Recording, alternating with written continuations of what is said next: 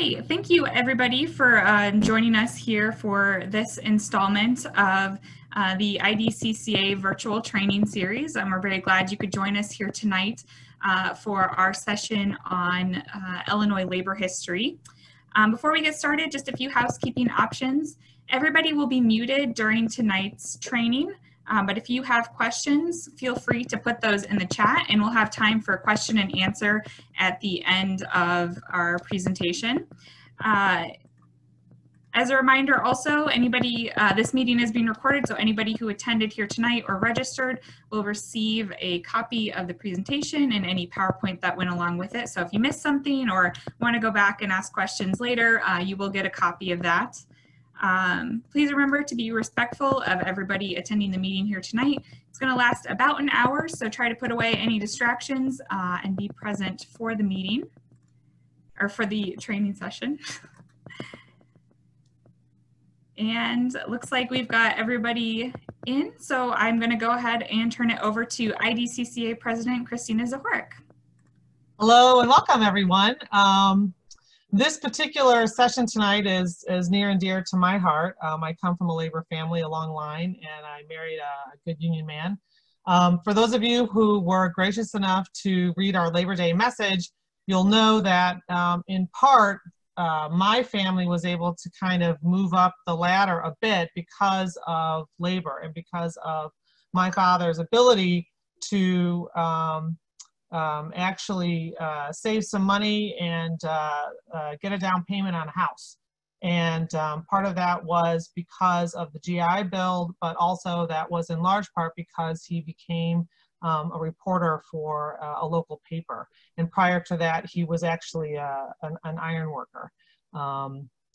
I think it's really important as Democrats that we understand and have a robust understanding, frankly, of labor and labor history. And here in Illinois, it's even more important because of the close ties between labor history and Illinois and some very important landmarks that happened here in our state.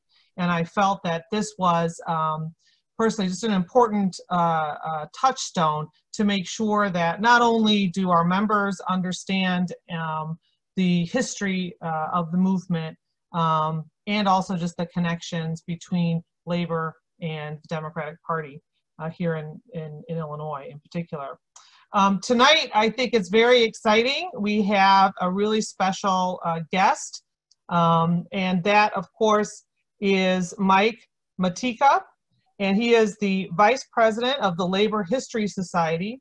He retired from the Great Plains Laborers District Council staff and LIUNA Local 362 member. For 40 years, he edited the Bloomington and Normal Trades and Labor Assembly's Grand Prairie Union News, and he's a McLean County Historical Society board member. He's been a guest curator for 5 exhibits at this nationally accredited museum, most recently Challenges, Choices, and Change, Working for a Living. He's the author of Fiery Struggle, documenting Illinois firefighter unionization, and the co-author of Bloomington CNA Shops. So thank you so much for being here tonight, Mike, and we cannot wait to hear what you have to present.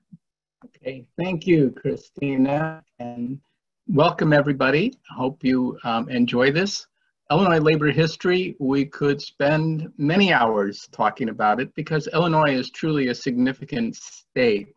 So think of this as kind of a highlights reel.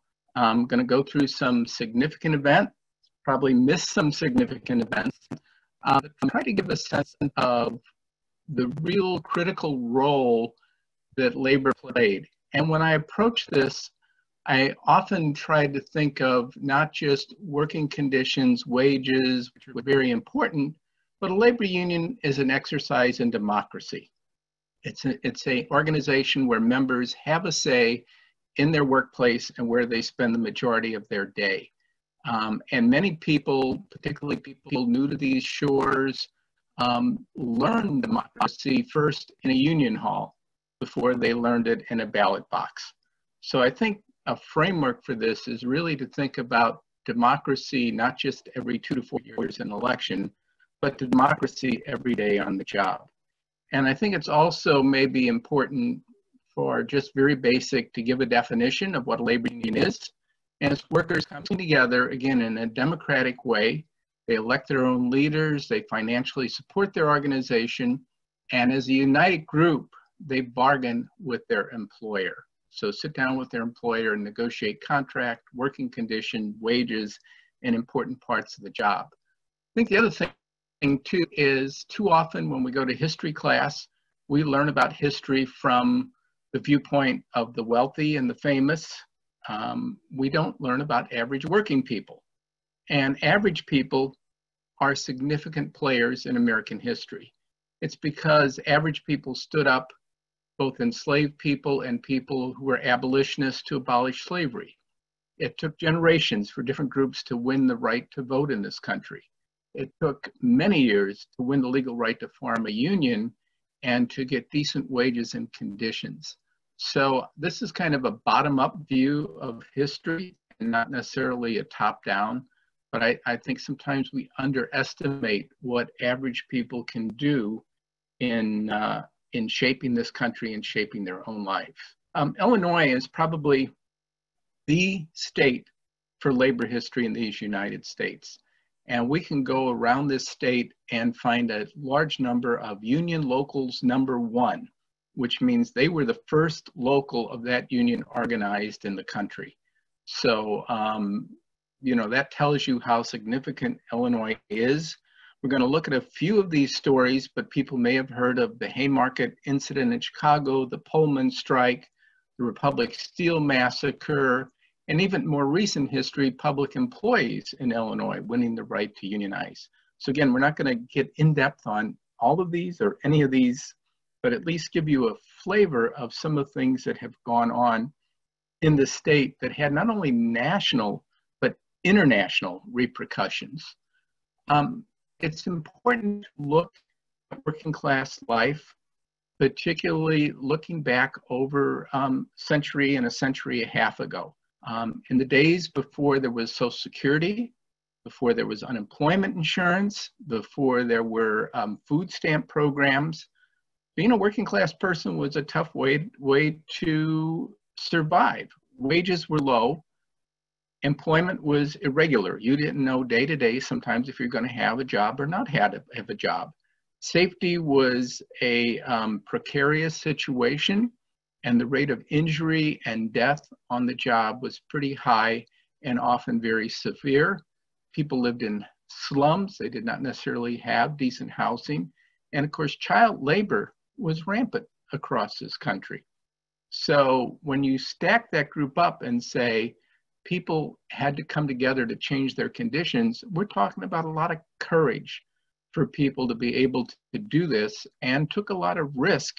And sometimes they won, but often they lost in those efforts to improve and change their conditions on the job. What were some of the things workers were looking for? Child labor was a multi-year struggle. We'll talk a little bit about the 8-hour day, which took over 50 years to become law in this country. Of course, people wanted better wages, better conditions, but most of all, too, they wanted a right to be able to organize and to be heard on the job. And so these were kind of the conditions that propelled people to organize unions and to get involved in their communities and to often take on, and very readily take on, entrenched power, entrenched capital, political power to bring the changes they needed in their lives. I'm going to start here, and this is not necessarily the beginning, but again, it gives you a sense of desperation.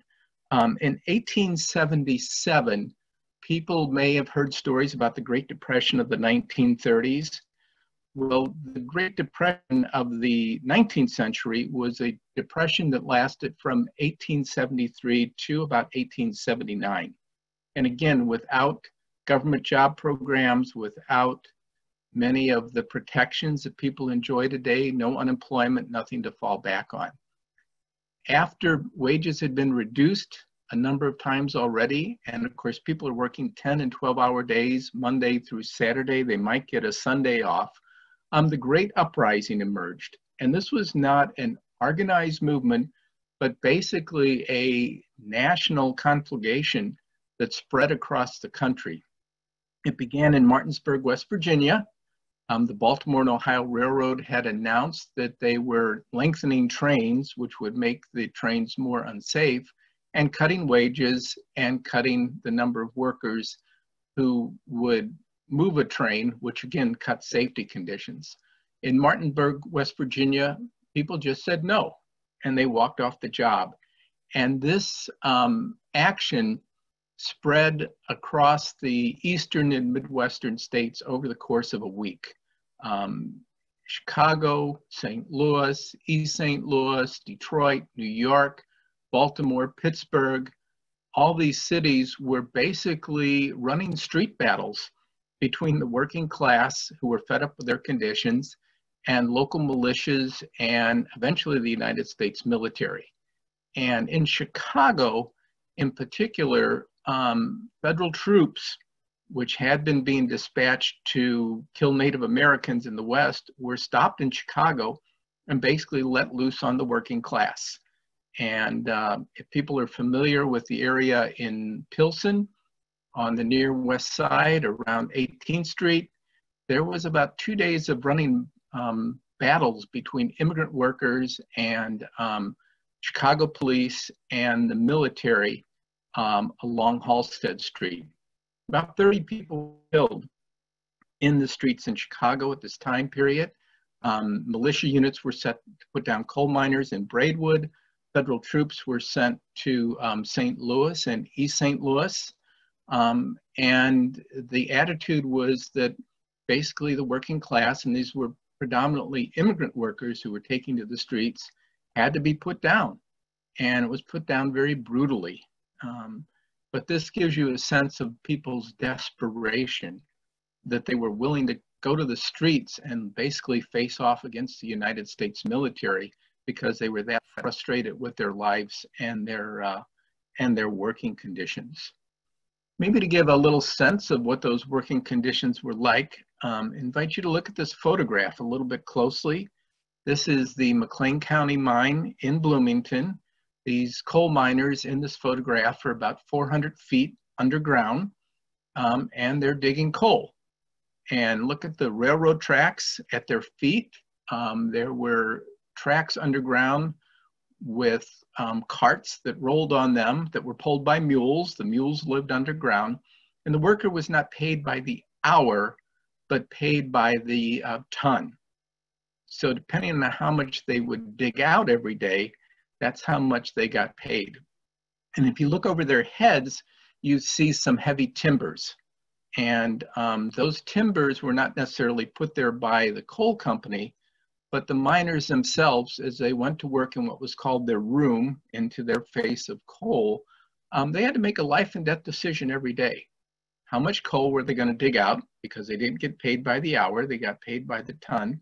And how much time were they going to spend protecting their environment? So they had to decide, are we going to spend our day putting up timbers, making this a safe place to work? Are we going to take risk of cave-in or rock falling on us to dig out more coal so we can get paid more money at the end of the day? The light on their heads is a carbide lamp, which kind of illuminated their way underground, and no electricity, no torches, and no workers' compensation.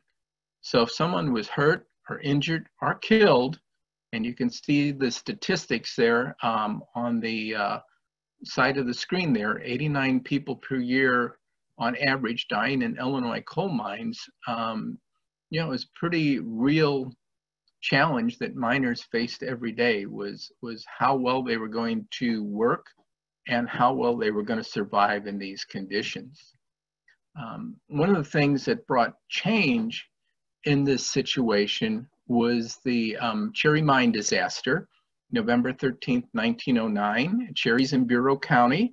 It's a small town, but in the early 1900s, it was a booming mining community. The Cherry Mine was a modern mine. It had electricity underground, so the workers could have better illumination as they worked. And that week in November, part of the electrical system went down. So workers went back to using torches and carbide lamps to see their way underground. Because there were mules, that pulled the coal carts underground. A cartload of hay came down the elevator to feed the mules. And either a lamp or a torch fell into that, it caught on fire.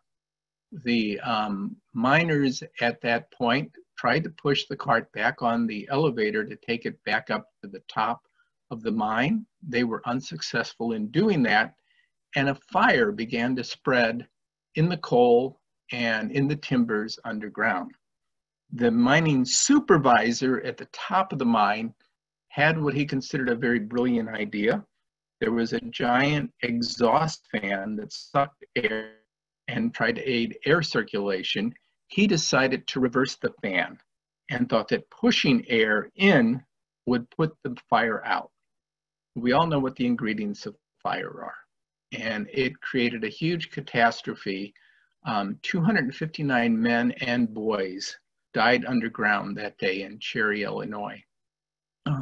The photograph here is the cemetery in the town of Cherry with the monument there that was erected by the United Mine Workers Union. Sometimes I take groups of school children there, and I tell the children,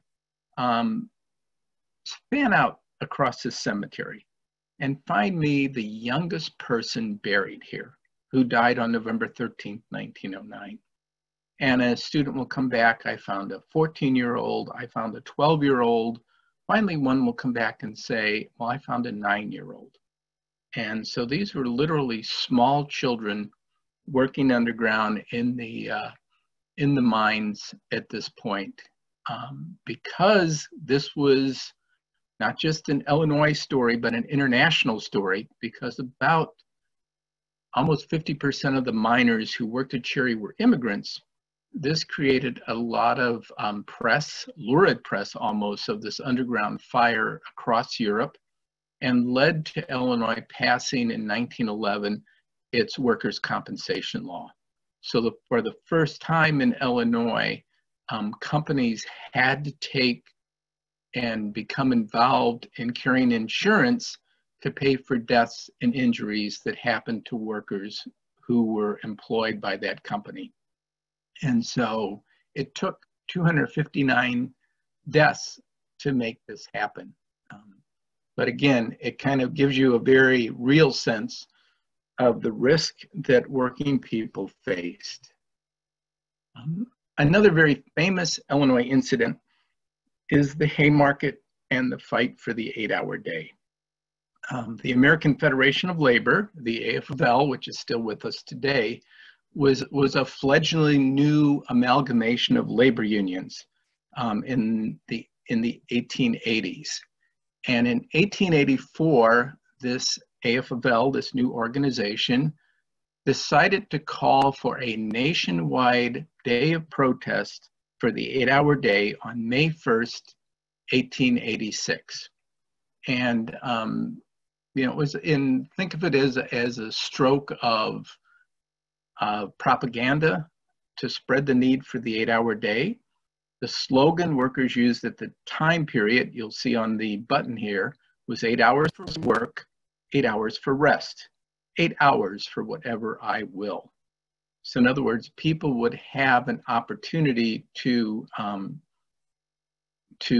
recreation time, have rest time, and not be spending 10 to 12, sometimes 14 hours a day in the workplace. Chicago, in particular, became a national focus for this 8-hour movement. And not only trade unionist, but Chicago had a very active socialist movement and also an anarchist movement at the time period. And I should be clear on the 19th century term meaning of those terms. The socialist, and there was very active socialist party in Illinois, believed that by getting elected to office, they could change the laws so that enterprises would be owned by the government or by the community, and wages and profits would be divided amongst the workers. So you had an active socialist movement with people running for office. The anarchists were socialists who believed in revolution. And they thought no matter who got elected to office, that capitalism was too powerful to be overthrown or to be changed through legislative means. And so they basically believed that it would require a revolution to make change. These diverse groups all came together around this 8-hour movement. And this is a time period of very heavy German immigration into Illinois. And probably about 40 to almost 50% of Chicago's population and much of Illinois' population at this time was either first or second generation German immigrants. So it would not have been untypical to walk down the street in almost any Illinois city and hear German spoken. And think about how we treat immigrants in this country. And many of the anarchists were of German immigrant status and were branded as dangerous foreigners. They were very outspoken against the capitalist system. And of course, the capitalist system, in terms of the Chicago Tribune and the power structure of Illinois, found them very fearful and created a lot of clash and a lot of very strong language on both sides. May 1st, 1886, the day set for the protest, 40,000 people marched down Michigan Avenue. Over 50 Chicago workplaces went on strike for the 8-hour day. And people had a real sense that they might be able to win a victory here. May 2nd was a Sunday. May 3rd was the first working day.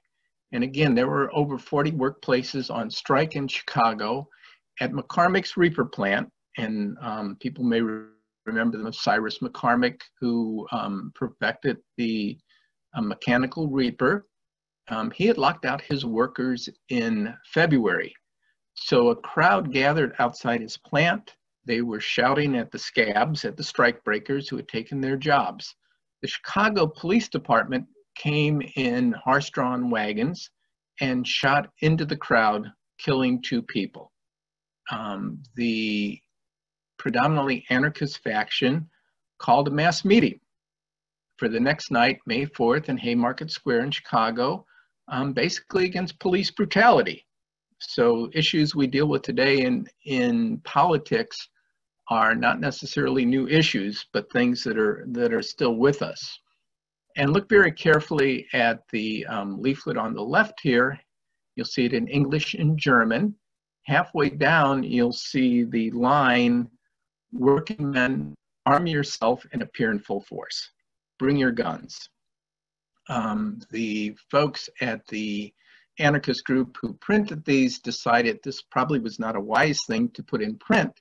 So the leaflet on the right is the one that they actually circulated, but this later became very important evidence that was used against them because of this call to use force. The actual meeting was fairly peaceful. The mayor of Chicago, Carter Harrison, a Democrat, had given permission for the gathering. It was at Randolph and Desplaines Street. The organizers had hoped that 5,000 to 10,000 people would appear. About 2,500 people showed up. It was raining, wasn't very pleasant. It was not well organized. People were not necessarily set up in advance to speak.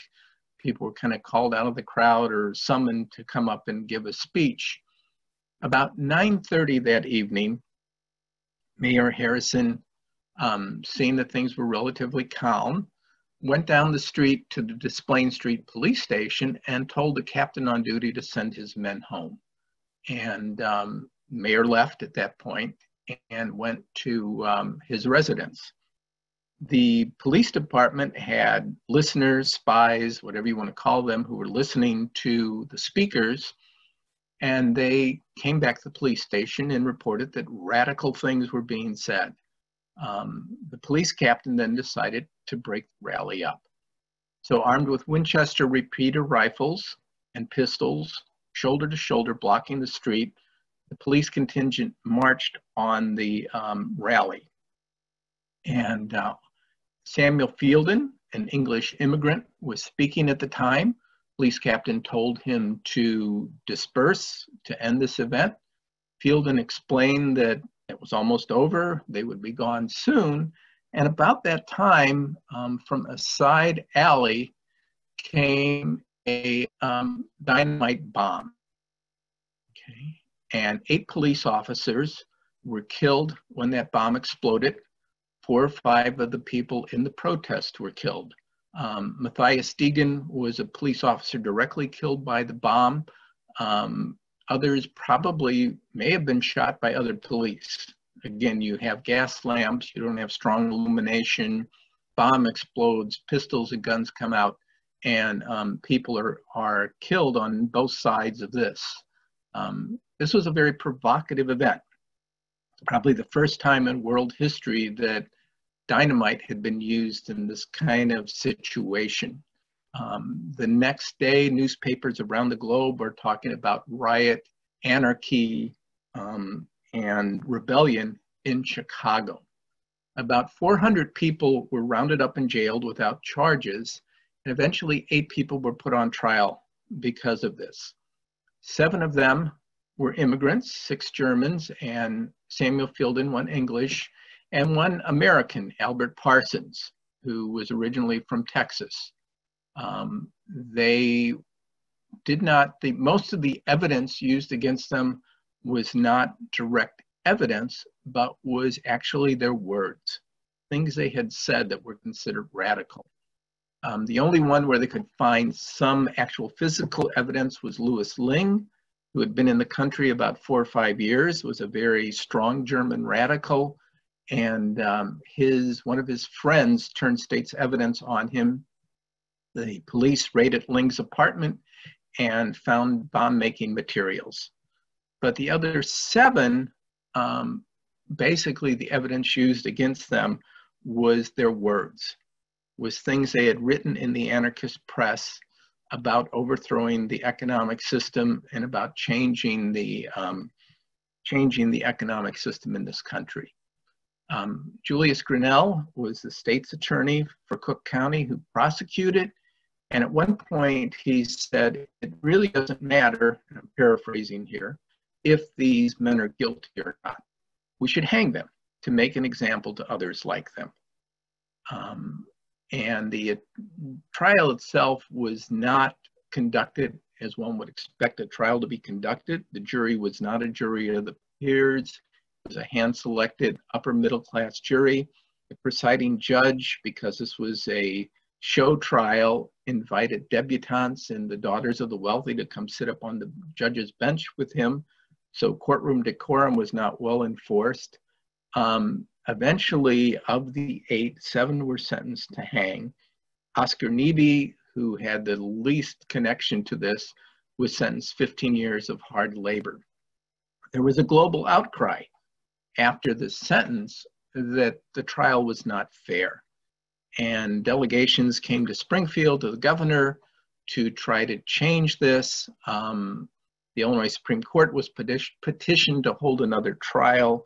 They refused to do that. And eventually Governor Oglesby said that if the 7 convicted would admit their guilt, he would commute the sentence from hanging to life in prison.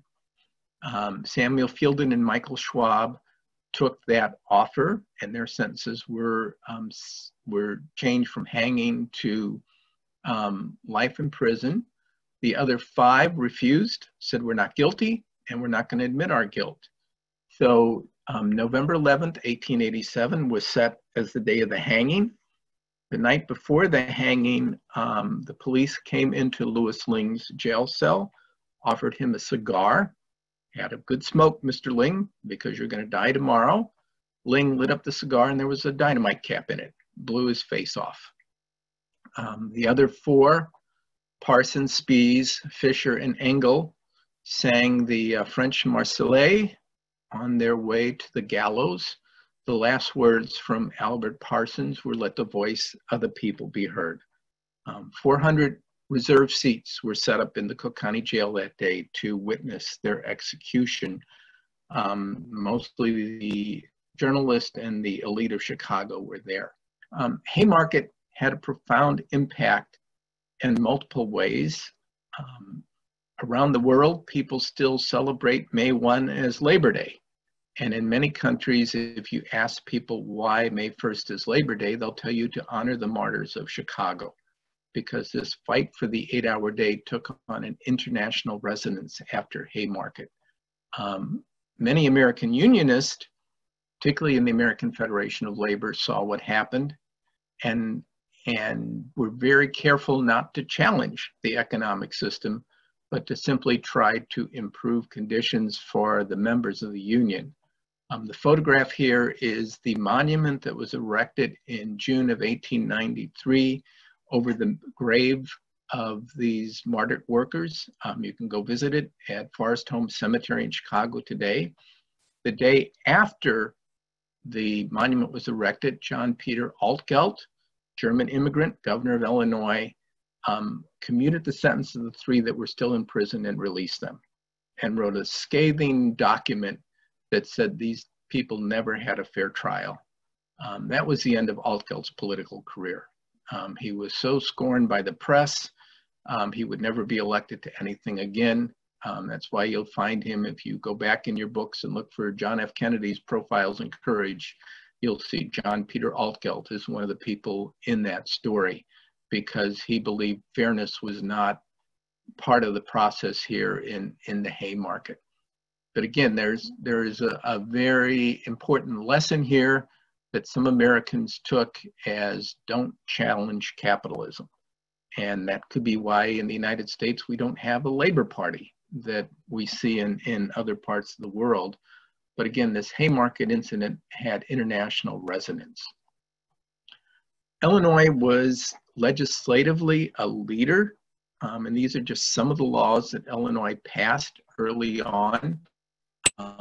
Child labor law in 1903, federal child labor law did not come till 1938. So Illinois was ahead and often the first state to pass many of these laws to protect workers. I should point out 1926, the anti-injunction bill. What that means, in the early 20th century, if people went on strike or protested their working conditions, very common for companies to go to the courts and get an injunction declaring that the strikers were hindering the property owner from using their facility. In other words, stopping the factory owner from running his factory. And then if workers continued to strike, they were breaking the law. And so this anti-injunction bill said you could not use court injunctions in labor disputes, and you can still do it, but it laid some very strict guidelines of when court injunctions could be invoked in labor disputes. And again, Illinois was a leader in this effort. I want to look here at a couple women who I think are always worth remembering. Jane Addams' birthday was just a few days ago. People will be familiar her as a founder of social work in this country. But Jane Addams was significant with Whole House for attracting women who found a place where they could be more involved in society than society at the time let them. And Whole House became a training ground for many of these women. Florence Kelley was Illinois' first factory inspector, a strong advocate for child labor, a founder of the NAACP. And I often conjure in 1903, when Illinois passed its factory inspection law, that here comes this petite young woman knocking on the door, going into factories to look at what's going on there, and being, basically get off this property, because there was such a sense of private property and property rights that took a lot of courage for her to do that. Alice Hamilton lived to be 101 years old, and really is the founder of occupational disease studies in this country, and for years was recognized as an international expert on occupational diseases. She was the first woman who joined the faculty at Harvard Medical School, and her lifetime specialty became occupational disease. And Mary McDowell, who's known as the Angel of the Stockyards, was someone who built community organization within the stockyards in Chicago, and again with a strong interracial emphasis. So these are middle-class women who got involved in labor questions and labor issues. Also want to remember some working-class women. Lucy Parsons was probably born a slave, an enslaved person in Texas. She married Albert Parsons, one of the people hung at Haymarket. They came to Chicago. After Albert's hanging, Lucy continued to be the living symbol of what happened at Haymarket, was thrown in jail repeatedly as she stood on Chicago's street corners and spoke about what happened to her husband and spoke up for labor rights. People have probably heard of Mother Jones, who came to Canada when she was 12 years old as an immigrant, married an iron molder named George Jones. They moved to Memphis after the Civil War. A yellow fever came through the community, and Mary Jones lost her husband and 4 children in 2 weeks. She came to Chicago, opened a dress shop, and it burned in the Great Chicago Fire of 1871. So this woman was having a string of bad luck, became a seamstress for wealthy people in Chicago, and when she was about 59 or 60, decided she's not going to take it anymore, and just took to the streets in this grandmotherly kind of persona she invented, and really stirred up working class people with her bravery and her outspoken words. Betsy Abramowitz was a blacklisted clothing worker in Chicago who, working on the buttonhole line at Hart, Shafter and Marks, they cut the piece rate for buttonholes 1/4 cent. And Betsy said, I'm not going to take it anymore, and walked out. And pretty soon, 8,000 clothing workers were on the streets of Chicago. And we think of Chicago stockyards and some of these big enterprises. There were more clothing workers than stockyard workers in Chicago in the early 20th century. And she helped organize the Amalgamated Clothing Workers. And last one over here, Addie was a woman who came out of the South as part of the Great Migration, went to work in the stockyards in 1942, and rose to prominence within the United Food and Commercial Workers Union. Was on the cover of Time magazine, and very active not only in labor circles, but also within her church. Going to wrap it up here so we have time for questions, but the 1930s were very significant because of the Great Depression.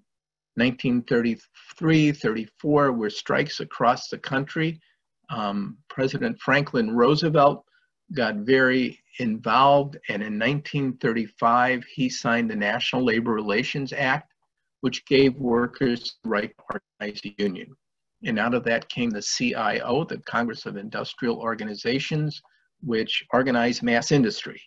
Auto workers, farm implement workers, packing house workers all came together.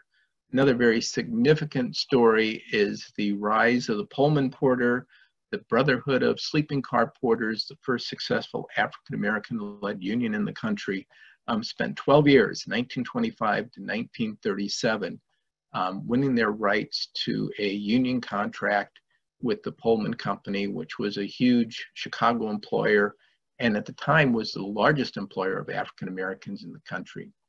Just mentioned the Republic Steel Massacre, Memorial Day 1937. Workers were trying to organize at Republic Steel on the south side of Chicago. They marched on the plant and were shot at by Chicago police.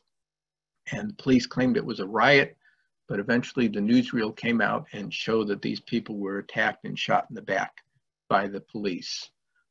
In the 1960s through the 1980s, public employees, teachers, firefighters, city workers, state workers, organized into unions like AFSCME, the Service Employees International Union, the IEA, the Illinois Education Association, the Illinois Federation of Teachers. Illinois was one of the last states in the North to not have collective bargaining procedures for public employees. And finally, in 1983, a law was passed that allowed public employees in Illinois to organize a union. And actually, at this point, Illinois probably has some of the most liberal and accessible laws for public employees to be able to organize. Going to wrap it up here. You know, labor remains a significant force. It gives working people a voice.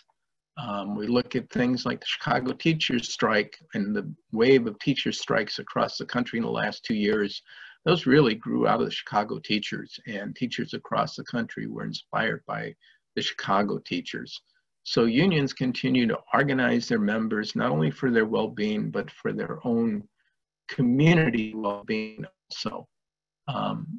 And I think I'm gonna stop there. I think just at the end, in terms of what we still face, is this gig economy, this contingent economy, and how do people find a voice within a changing economy that's gone from an industrial model to a service model, and make sure that people have equal rights and equal access in this country, where we have a disparity between the average person and the wealthy that goes back to the 1890s, to find another example of that's so similar in terms of economic disparity.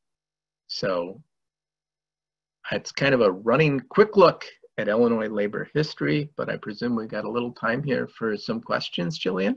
Yeah, before we jump in, Jillian, I just want to highlight. I mean, I think, you know, one of the things that you talk about through a thread through all of this discussion is that struck me is two things. One, it's fairness. It's this notion of fairness. We just want things to be fair, and this other idea of the fact that the things that you're talking about, while they seem so far away, they really aren't. I think about what's happening now in our country and the wage disparities, coupled with this pandemic and these essential workers now that we're calling them.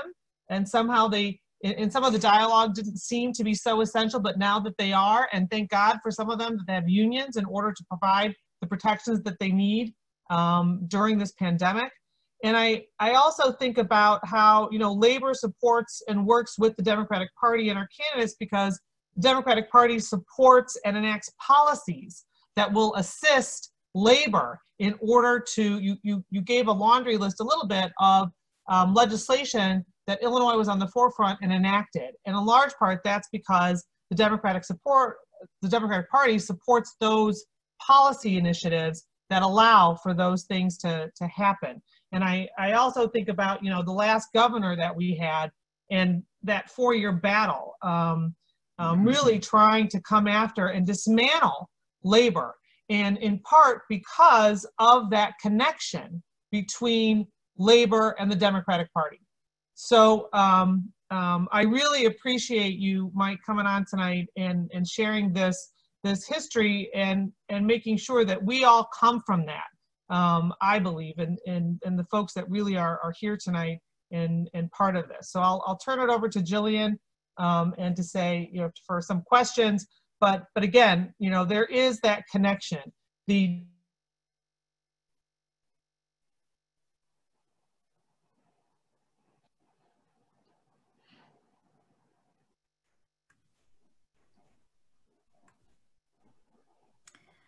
All right, a reminder that if you have any questions to put it in Democratic Party. I